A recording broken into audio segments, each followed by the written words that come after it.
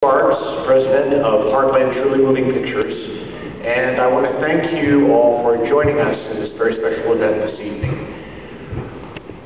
I was as moved as I know you were by this film. It is indeed a truly moving picture. And when we first saw this film, we had a person who said, as he looked around the room, as we discussed and wrestled with this film, as I know all of you are doing tonight, that the hope is in this room. The hope is with you all tonight as you see this film. So, without further ado, let's introduce our moderator for this evening, who will introduce our very special guest. We're thrilled in Indiana, which is where we're originating from, Indianapolis, Indiana, to have a very special Hoosier, the guy who defined what Hoosier is in a film by that same title. Would you help me welcome the the writer-producer, and of not only Hoosiers, but Rudy, Mr. Angelo Pizzo. Come on out, Angelo.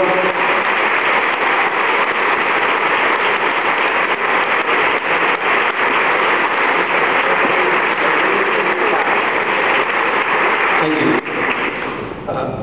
Without any further ado, I'd like to introduce the brilliant man behind this amazing movie. First of all, the author of the original novel, John Boyne. John?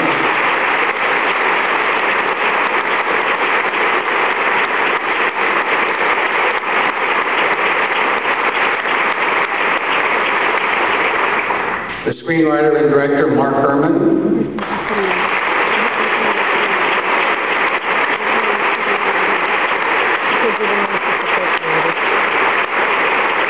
And the very brilliant David Thewlis.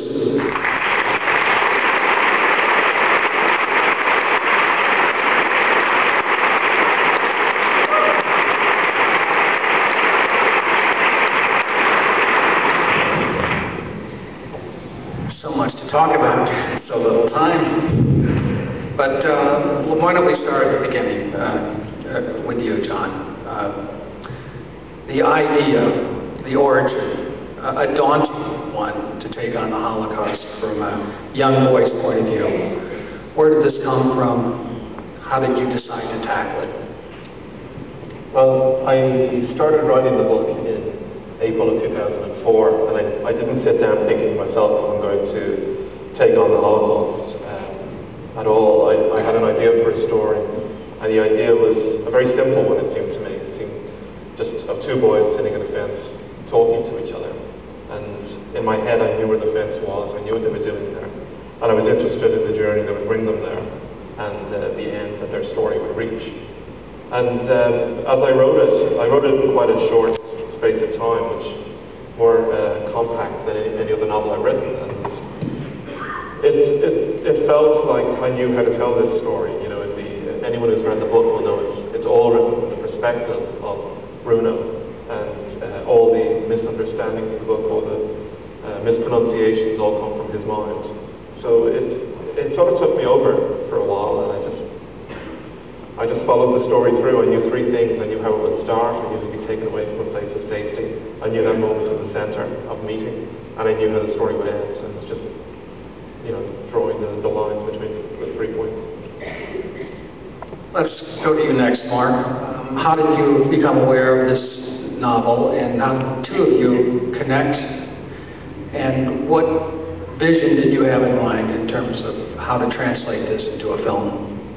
Well, I'm very fortunate enough to share an agency with John in London, and so I got an early copy of the book before it was published. It's obviously a book that really blew me away,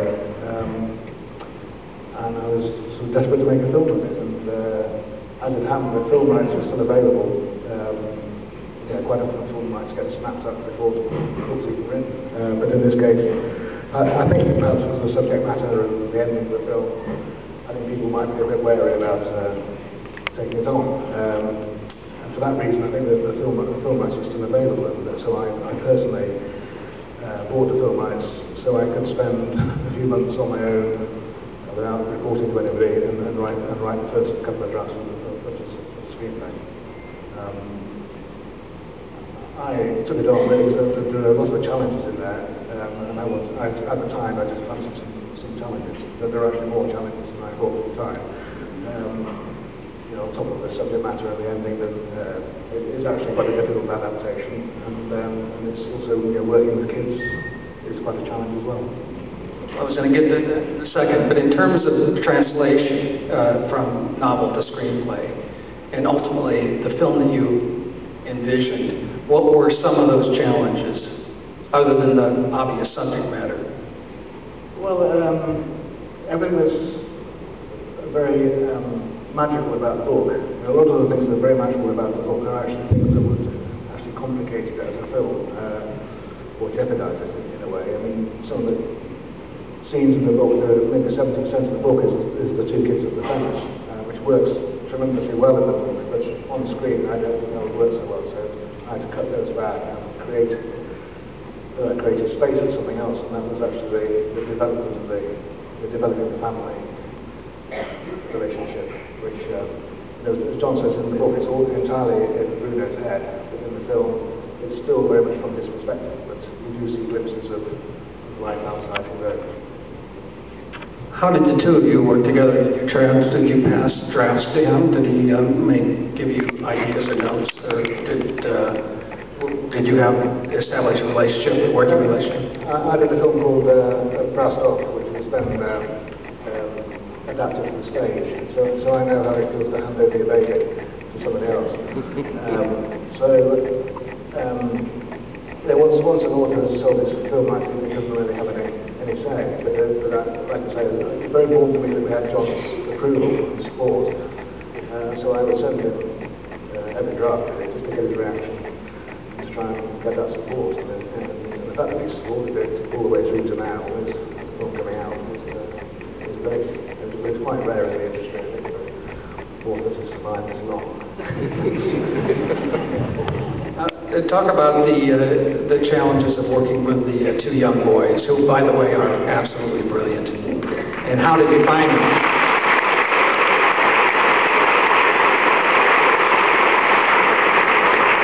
It was a very long casting process, really. We saw hundreds and hundreds of kids.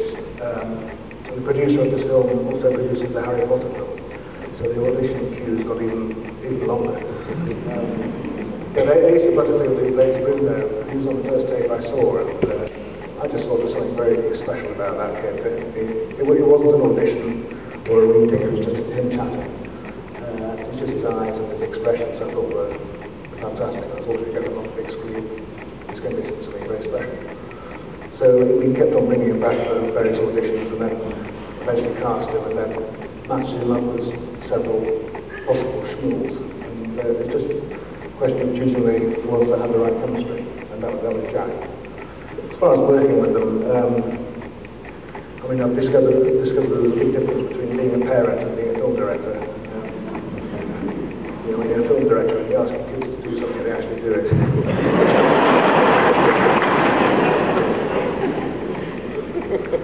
And the thing about Asa, actually, especially Asa, I found that if he sort of over-directed him, if he overacted, or if he directed him at all, really, he tended to overact. So very early on, I realised, the scene like when he's looking through the gateway, the open gate, I would say to Asa, look through the open gate and imagine your friend Schnool's beyond the woods. He hasn't been for 3 weeks, and you haven't seen him for 2 weeks.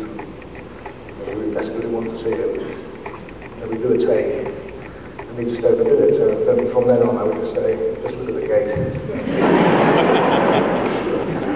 That's my overall directing technique.